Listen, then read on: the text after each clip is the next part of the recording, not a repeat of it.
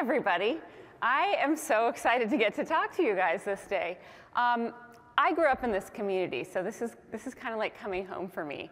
I've been incredibly lucky to be able to work with DTRA, with USAMRIID, with CDC, and with NIH, and this was through my graduate work, postdoc, and setting up my own laboratory at MIT.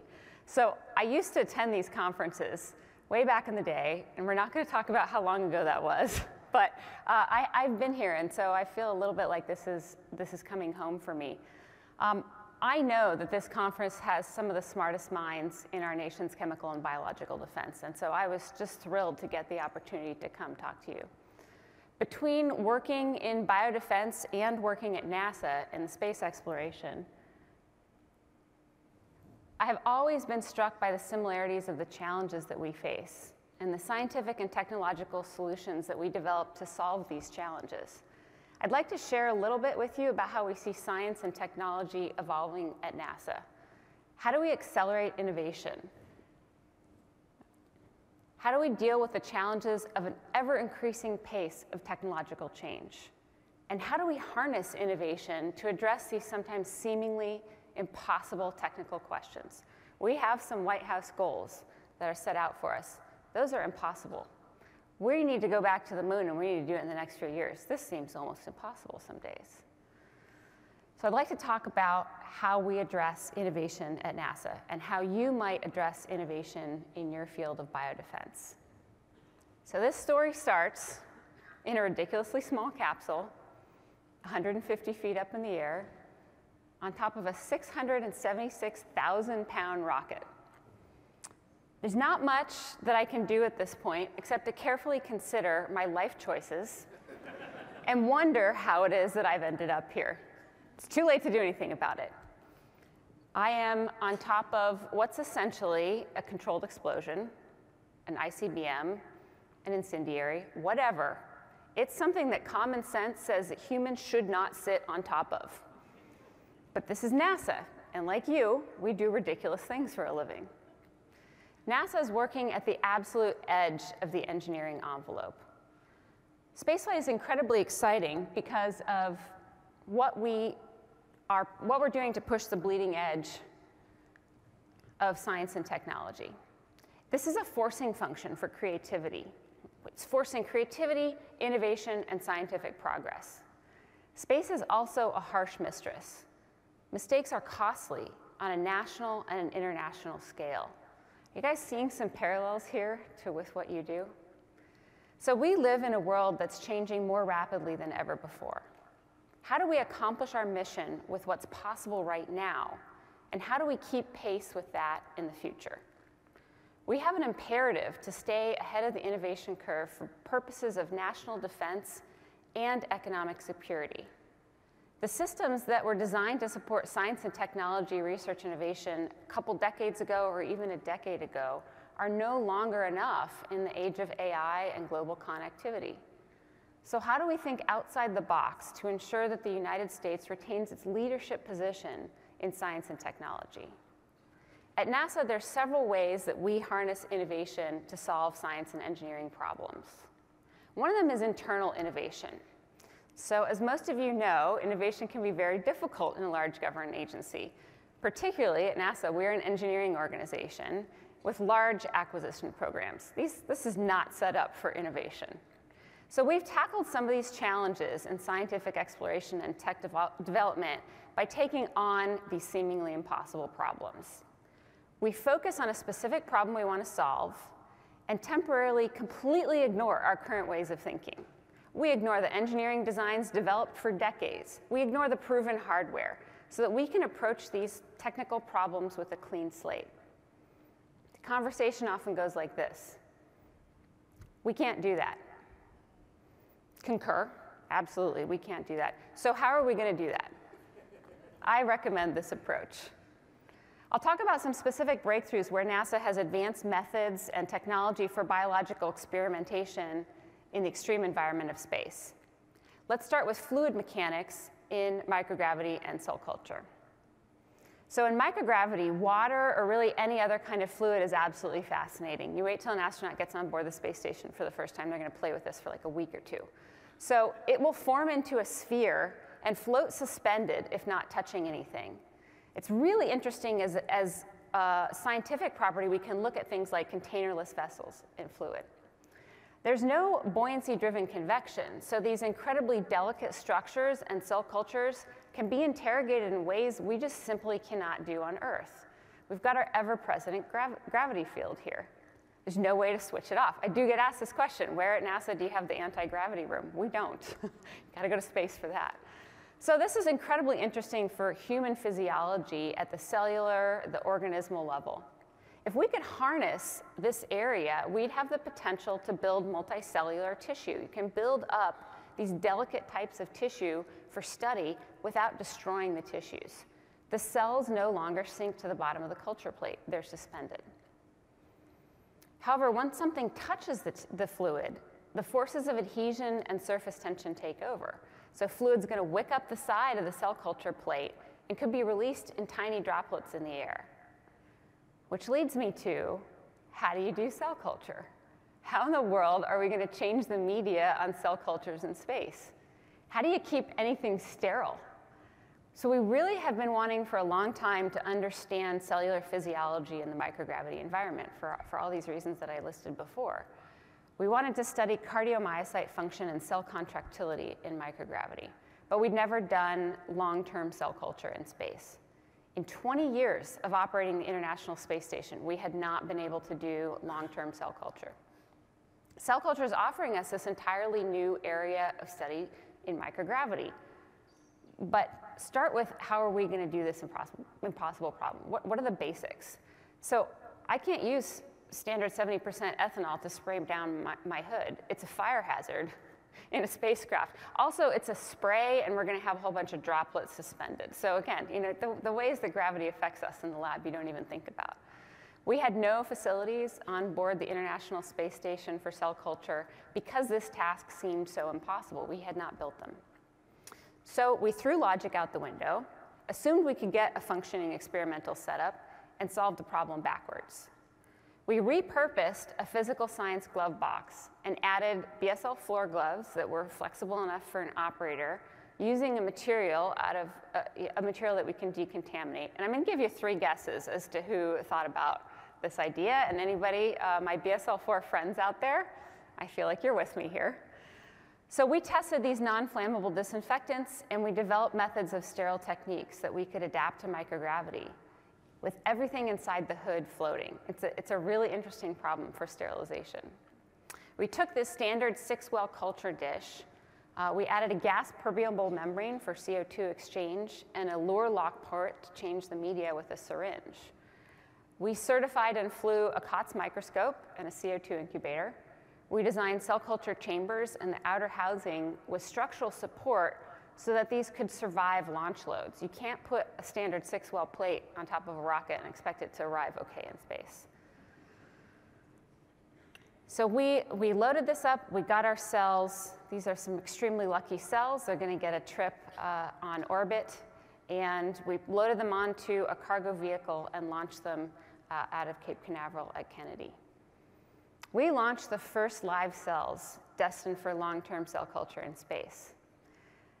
I managed to keep them alive for 30 days without contamination. I have never been so nervous about changing the media before in a cell culture experiment, right? My students used to make fun of me because when you're out of the lab for a little while, like maybe your sterile technique's not so good. They're like, oh God, Kate's coming into the cell culture room. So I get on board, and I've got these cells, and there is no throwing out the dish and getting some new ones when they've launched into space. We collected RNA, we fixed the cells at various time points, we captured video microscopy at various time points through the experiment, and it was a success. The cells returned to Earth in this fireball of plasma. They landed off the coast of California. They're picked up in a ship, driven up to the lab at Stanford for further characterization. And we followed up that experiment with multiple different cell types. So this is the follow-on experiment, and here we're using chambers. We wanted to now look at engineering a complex tissue. And so we used multiple different cell types to create engineered heart tissue, suspended this between 2 flexible posts, and now we're in that area where we can look at this multiple tissue multiple cellular tissue and start building up these complex and delicate structures. This allows us to study tissue architecture. We can study vascularization in the future. We can study tissue interaction in suspension. So receipts, right? Publications, or it doesn't count. We did manage to publish our first set of experiments, and the rest of it is in works. So one of our next drivers of innovation was the push to miniaturize and simplify equipment. When I got to NASA in 2009, I asked some very naive questions, like, what are our laboratory benchtop capabilities in space? How do we do molecular biology experiments extraterrestrially? And I found that the paradigm was, you can't do an experiment in space unless it's designed in an enclosed module that is ridiculously expensive, takes at least 10 years to develop, and gives little to no flexibility to change your experimental conditions. And by the way, we can't pipette in space. Okay, this is going to be a little rough for the biologist. So I ignored that paradigm, which, as a naive baby astronaut, you've got some leeway. It seemed fairly acceptable because baby astronauts don't know anything anyway. So we worked with a team of similarly stubborn bench scientists to figure out how we could miniaturize, simplify, and adapt a standard benchtop experiment to the microgravity environment. I flew pipettes and plasticware in my psychological support kit on my first mission. I'm a scientist. Pipetting brings me joy. Therefore, it's psychological support on a long-duration mission, and my flight surgeons agreed. So we just did the experiment. We invented some extremely high-tech pipette holders. You can see here, this is duct tape. We had a drink bag of water, food coloring, and we just started acting like ISS was a normal bench that happened to be zipping along at 17,500 miles an hour in the vacuum of space. I wanted to see what worked and what failed. So we demonstrated the 384 well plates, 96 well plates, conical tubes, Eppendorf tubes. Basically, I ordered the entire Thermo Fisher catalog and flew it to space. And then we recorded this video evidence. And this was a great way to do things, because if it fails, who cares? It's my psych support kit. Free. There's a lot of things that we do in space that are not your traditional lab bench equipment. There's a lot of MacGyvering that has to happen when you are completely separate from our Earth-based environment. But this makes science fun. So the focus on simplification, miniaturization, and adapting existing tools and lab techniques to this new environment has really helped us usher in an era of exponentially increasing scientific output. Programmatically, we began flying a lot more things at risk. If the experiment is small, portable, and cheap, it's not that rack-sized 10-year developmental program, then we can take risks that it won't work. It's now a kilogram of bench supplies. It's not hardware that took a decade to build, with a contract that size that went along with it. So we can prototype, we can launch an experiment, we observe, iterate, fly it again. We are testing in the field these days. We've continued this new arena of space science through our whole biomedical portfolio. So the pipettes you saw are no longer Kate's psych support equipment. I signed over the hardware to the United States National Aeronautics and Space Administration. I did not get paid for this, and it got part numbers. It's officially part of the International Space Station laboratory equipment. One of the things that we've started to be able to do with this technique is collaborate with outside partners that have bench-ready experiments that are not spaceflight-ready experiments, and move these two fields together. So there's a series of collaborative experiments between NIH, NCATS, and the ISS National Lab on board the space station. And this is leveraging the tissue engineering and the microfabrication advances to create tissue and organ-on-chip platforms. And we talk a lot about this here, and I'm really excited to see some of the advances that DoD is doing in this area.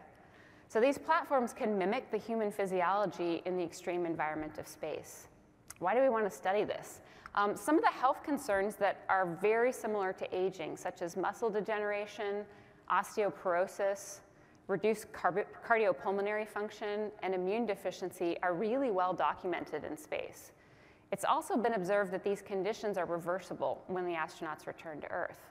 And so this is a great system for us to understand the role of microgravity on human health and disease, and hopefully translate some of those findings to help improve human health on Earth. So our goal now is to rapidly evolve this tissue chip technology through miniaturization and automation of the chips when they're deployed to ISS. Spaceflight, again, can be a fortune function for miniaturization, because thank you, Apollo, for my smartphone, right? There's ways that our extreme environments drive us to make things be field deployable. The entire field of biology has been undergoing a revolution in high throughput data collection and analysis. So I'd like a show of hands, please. How many of you in your scientific careers have poured polyacrylamide gels and ran P32 labeled DNA for sequencing? Show of hands. Oh my God, I love it. All right, the ones that didn't raise your hands, we are gonna tell all you young whippersnappers about it at lunch. This is how we used to sequence DNA.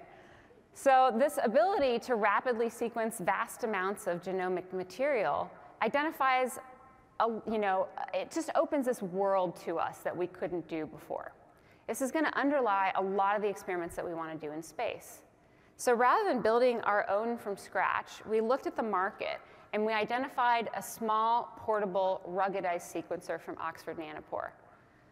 We cannot fly something to space that's got lasers that need to be aligned and are relying on a huge benchtop experiment that's going to look at fluorescence. That kind of sequencing is not compatible with our space environment.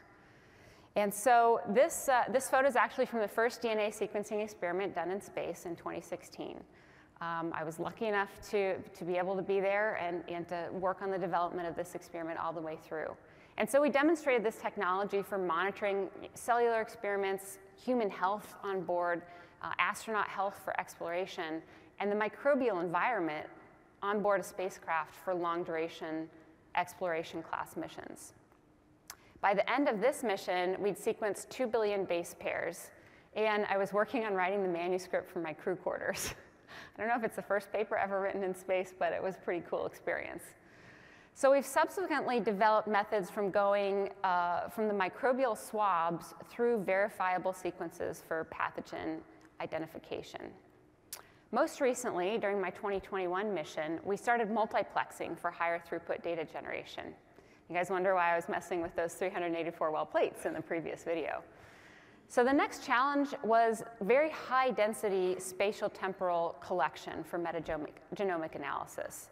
So instead of doing 1 or 2 swabs, we want to map the entire International Space Station at a spatial and a temporal level. Why are we doing this? We are going to be sending spacecraft for 2.5 years to Mars with no mid-mission return capability. We don't have a good characterization of the microbiome inside that spacecraft. We don't know what makes a healthy microbiome in the built environment in space. Is the microbiome stable? What conditions perturb it? Do we start to lose diversity during a long-duration mission? Are we at risk for generating a very unhealthy environment 1.5 years on the way to the Mars mission? And could we be generating microbes with adverse consequences for human health? We've got microbes that have been there years long in a closed environment with radiation, microgravity, and human immune dysfunction. This is not an awesome recipe at this point. So to start studying this, we really need to start mapping the microbiomes of our spacecraft. We need to do it yesterday. So we started this high-density, high-dimensional microbial mapping of the interior of the ISS. It was 1,000 dual swab samples collected from 800 different locations within the space station. Guess who volunteered? Yours truly. I put in my headphones. I got 60s rock anthems playlist queued up on Spotify, and I got in the zone. I got in the flow for this 1,000 sample collection. So these samples were collected, returned to Earth, and they're currently undergoing the whole genome shotgun sequencing. We're going to do metabolic, metagenomic, and proteomic analysis on these. So the market had done most of the work for us in developing a portable and robust product for this sequencer that's the end state of things like our microbial sampling and our human health. We just needed to adapt that equipment to our situation. We needed to develop the processes and the protocols that would allow us to use this platform in microgravity. But we are not developing the platform from scratch every time.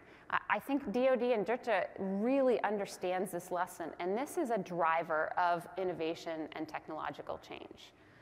By selecting a commercially available device, which was not customized to our niche area, we've now opened up the ability to sequence DNA and RNA in space, and we did this on the immediate time horizon. We can use commercial kits and reagents. We can create our own primaries and libraries.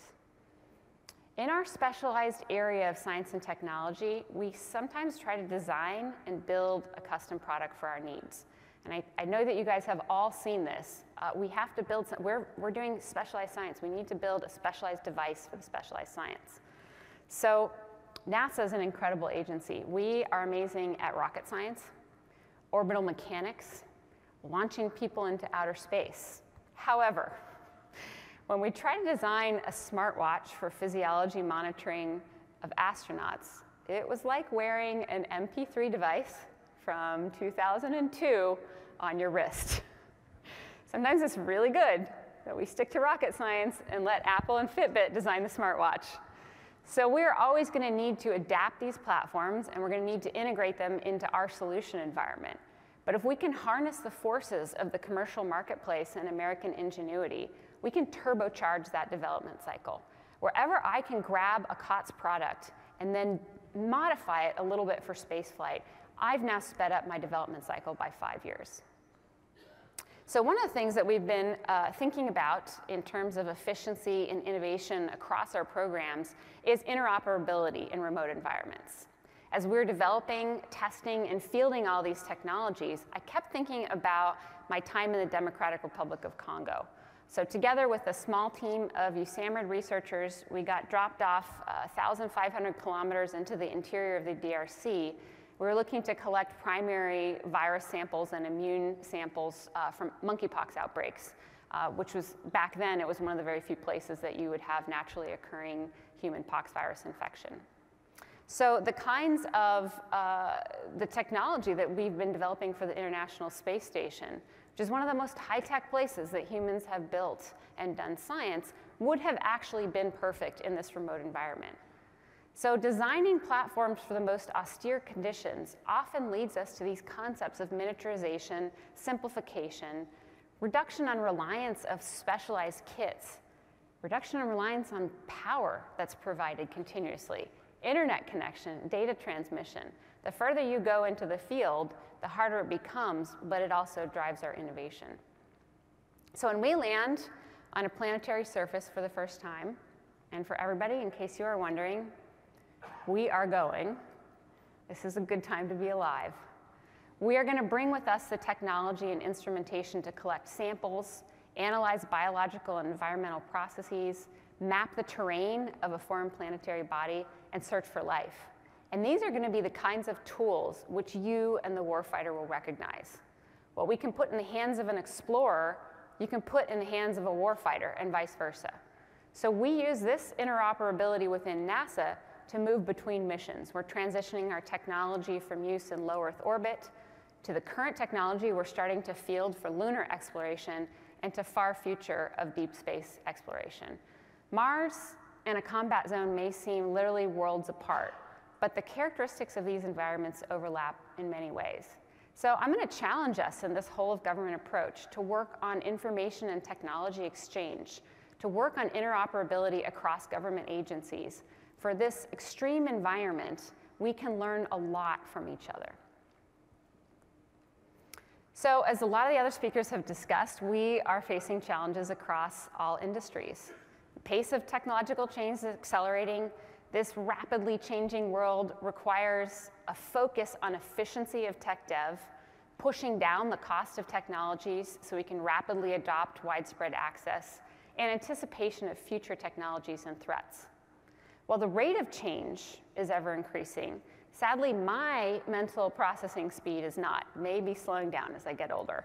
So we do not have a pill like in Limitless. You guys have all seen this movie, right? And also, would you really take it? Like, as Limitless moves into the Matrix, I don't know. Do I want to speed up my mental processing speed? But we're humans. We've kind of set with our hardware and our software here. So how do we adapt how rapidly we're able to learn? These are things like network systems, AI and machine learning, but we need this understanding of how we integrate that piece with the human. We need to make sure the human comes along with the ride. And then finally, our ever-present TRL 4 to 6 technology valley of death that we love. So we're going to need to develop and respond to technologies ever more rapidly. How do we bridge this divide, and how do we accelerate the translation across it? So I've talked about modernization and innovation at NASA internally, and I'd like to turn to some ideas for how we can harness American ingenuity. We've got resources in our industrial base. We've got commercial enterprise. We've got best in the world academic system. How do we harness all of that to accelerate progress on all fronts of science and technology? So one of the things that we can do is connect NASA to some of these engines of innovation in the academic and the commercial sector. I know when operators start talking about acquisitions, it makes the real professionals squirm. But I'm going to discuss how we're doing something very interesting in changing the contracting philosophy for NASA. One approach to these challenges is reimagining acquisitions. We can talk about the rate at which government can change with acquisitions and contracts. But I'm still over here, and I'm writing my draft RFP for that wrist-mounted MP3 player. I can't get to it quite yet. So rather than the government directing and owning everything, we're working to partner with companies that are often more likely to be on the bleeding edge of innovation. In the last decade, NASA has been moving from a cost-plus structure where the government owns the hardware to firm fixed price and to where we're buying services. This has not been without road bumps. This really has been a decade-long process. But some deliberate decisions to stimulate a low Earth orbit economy have proven transformational for the speed of technological innovation at NASA. So for example, we partnered with SpaceX starting about a decade ago. We invested very heavily in development of cargo and subsequently crew launch systems. That has pushed down the cost of launches. It's dramatically increased the number of launches per year, and then it's made these innovations available to the entire space sector. So that's NASA, but it's also commercial launches, military payloads, all of our future deep space exploration missions.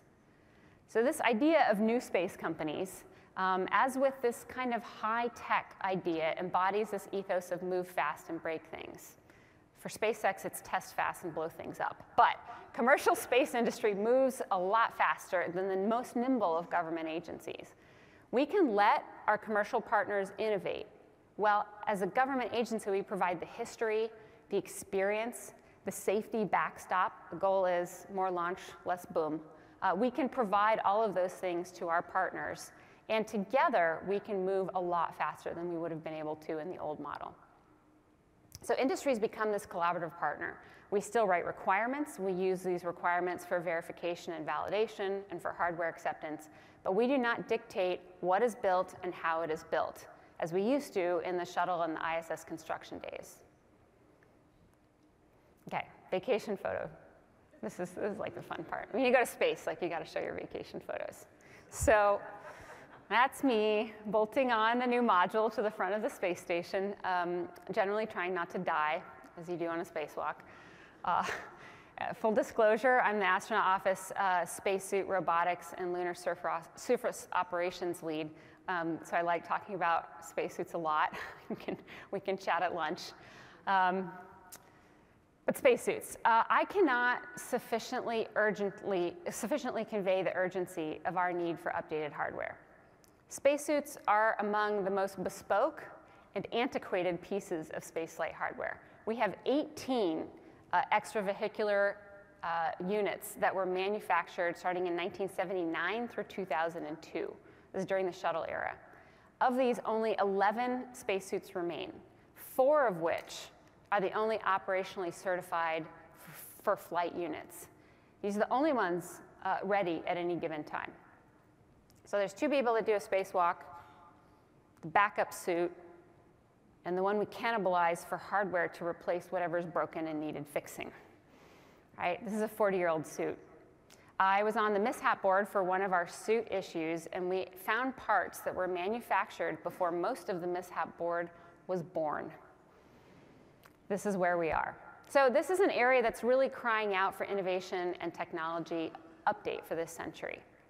At this point, the suits are quite literally being held together with baling wire. Duct tape, which is my other spaceflight engineering solution, is not certified for use in vacuum at -200 degrees. I checked. So I am not kidding about this. We have helmet lights here that are no longer able to be attached to the suit. They are falling off the suit. We cannot re-engineer our way out of this. And so we have taken baling wire, and we are using that to hold the helmet lights onto the spacesuit. We need two suits. So starting with a commercial crew and then going on through lunar surface exploration with Artemis and deep space exploration, we're building this model of service contracts. So the old suits, the government owned the hardware, we designed the hardware, we had a contractor build it, but we were in on every facet of that process. These days, we are going to let the contractors innovate, and we are going to buy the services. So we recently let a $3.5 billion contract for our next generation spacesuits. This will cover ISS, lunar, and planetary exploration. So it's an IDIQ contract, and it's got firm fixed price task orders. This is really different from our cost plus model of the shuttle days. Industry is accelerating this pace of development. They're using rapid prototyping cycles. They are advancing materials and life support. They're identifying efficiencies as they aim for a broader customer base. It's a really different set of problems and solutions when you're an industry, private industry partner, and you want to build a broad commercial base versus you have government as your customer, and that is the only agency that you can sell your services to. So we're really leaning hard on our commercial partners to identify design solutions which are going to be incorporating all of this cutting edge design. We're buying the development and the sustaining services for spacesuits. We want a commercial market for this hardware. We don't want the trickle of government purchasing. In our new model, industry maintains ownership of the designs, and they can use this in their commercial endeavors.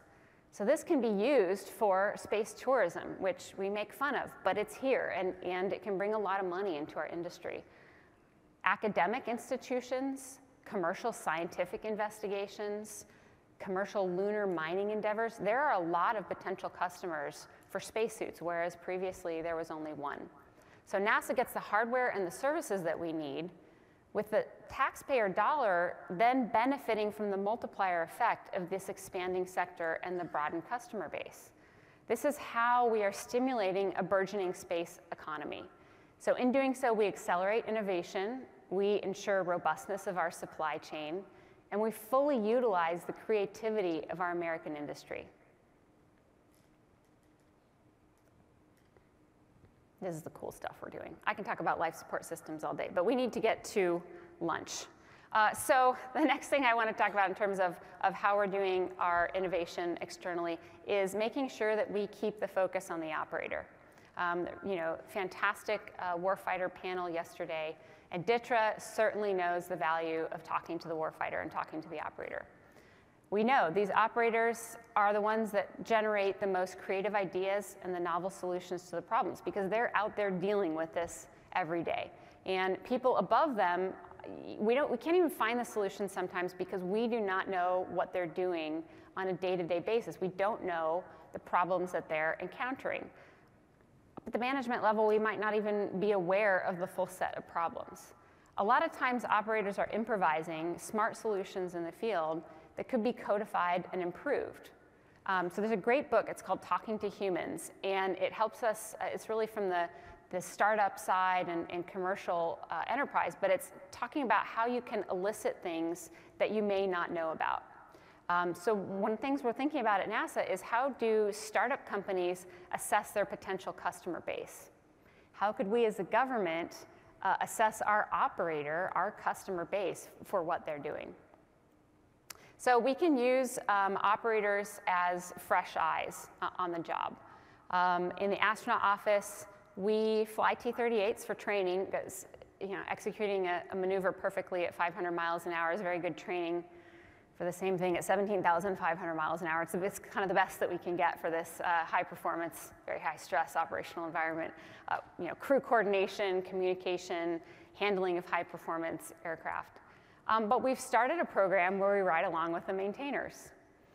The amount that we have learned as operators of high performance aircraft about our equipment by switching roles, by training alongside these maintenance professionals, and by feeding our observations back into our operational practices as aviators and space flyers is invaluable.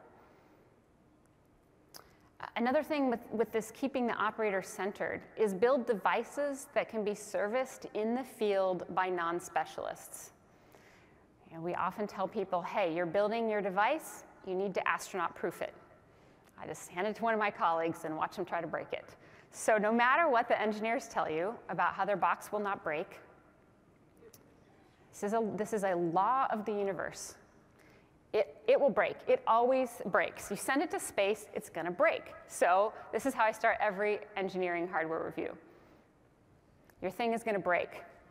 My question is, how many fasteners do I need to get through in order to get to it and fix it? 64 fasteners with a torque driver is not my favorite option. So when you leave the planet, or when you're operating in any extreme environment, everything must be serviceable in the field. The warfighting domain has similar challenges. So developing hardware that can adapt to changing technology in addition to serviceability is really important. We've talked about this platform approach. We've had great discussions about how, in this meeting, how we can take a platform technology and update it with new software loads to help us adapt to changing conditions or to use cases. So one example from NASA is we continue to refine our robotic arm to have new capabilities as this technology is developing. So the arm is a part that was on the space station, early days of the space station 20 years ago. We have not changed that hardware very much. But then we started doing things like needing to do free flyer capture of a space vehicle once we had SpaceX cargo flying. This was not anticipated pre-Columbia in the shuttle missions. So we've now instrumented this arm with the software abilities, and we've trained the operator to be able to do free flyer capture. We've also implemented interface tools, which we're now using to do tasks outside the ISS instead of the huge risk of doing a human spacewalk. I'm preaching to the choir here, but you guys are really understanding of the opportunities that autonomy and robotics affords us.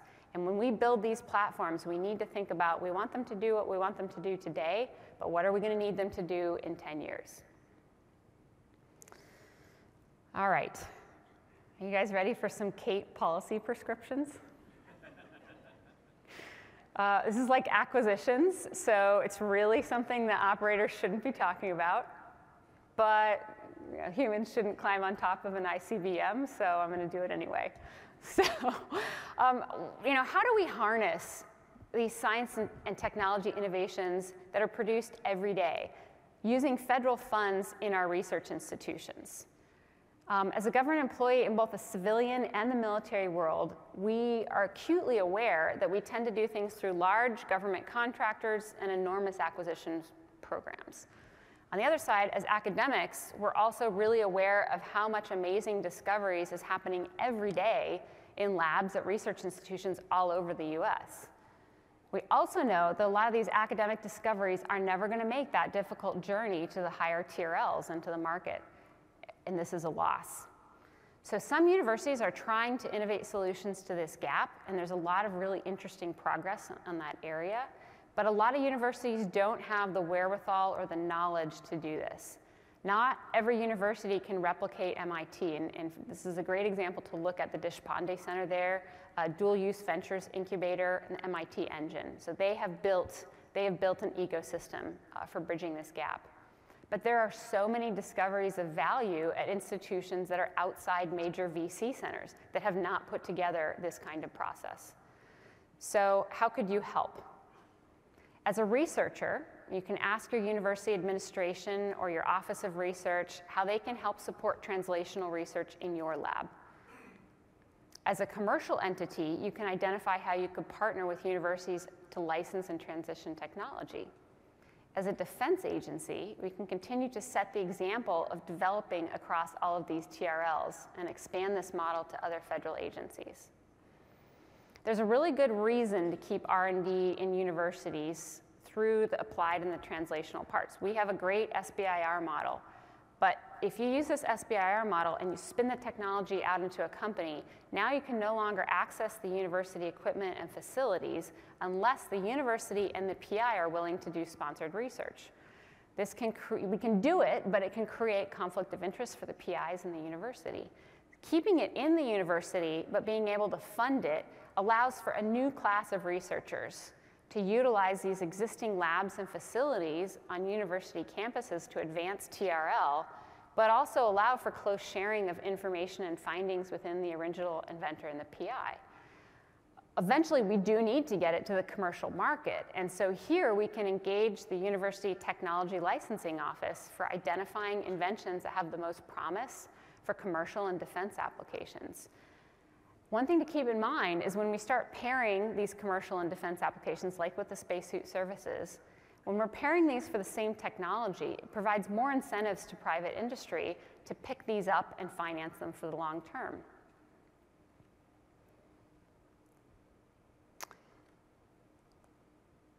And lastly, my last policy solution for you. It's so easy to say it, really hard to implement, right? Identifying promising solutions and technologies. So I know you guys don't get to complete your conference bingo card until I mention AI and machine learning at least twice, so I'm doing it. You're welcome. So, thinking about this, and there's, these solutions are some things that we're starting to do at NASA, and these are also things I think we need to do more of at NASA. So you use AI and machine learning to scrape US Patent and Trade Office grant abstracts, publication databases, trying to proactively identify key technologies that are happening already in the commercial and the academic sector that have promise for national defense, that those patent holders or those NIH grantees have not even thought about their technology being used in the defense sector. We can crowdsource some of these technologies and solutions. So Steve Rader at NASA is doing a lot with open innovation.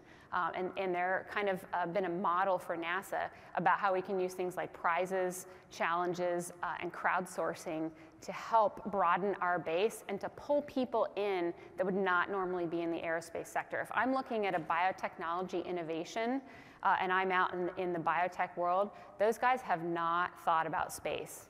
My guess is a lot of times, unless they're a researcher directly in diagnostics and vaccines, they've probably not thought about biodefense either. So go where these innovators are. Go to the universities, talk to the TLOs. Go to where the startups are. Places you can find startups are incubators and accelerators, both through university, but things like private companies. Illumina has an in-house accelerator. You can look for research forums at universities. You can look at conferences and industry forums, trade associations in the biotech sector that are doing this kind of biotechnology, but they're outside the biodefense area. So our challenge for the coming decade. With the Artemis missions, NASA is going to return to the moon, and we're going to build a sustainable, long-term presence on another planetary body. We are going to use innovative technologies to explore more of the lunar surface than ever before. We are going back to the moon for scientific discovery, for economic benefits, and for inspiration for a new generation of explorers. If you guys have kids, go home at the end of the conference and tell them you got to talk about lunar exploration and watch what this does for our next generation. We want to maintain American leadership in exploration. We want to build a global alliance and partnership, and we want to explore deep space for the benefit of all humanity. This is no small task, right? Like, oh, wow, this is a big mission. We've got a task to tackle this decade. But so do you. The magnitude of what you are doing is incredible. I know we think about it, but we get lost in our day-to-day. You are protecting the lives of the warfighter.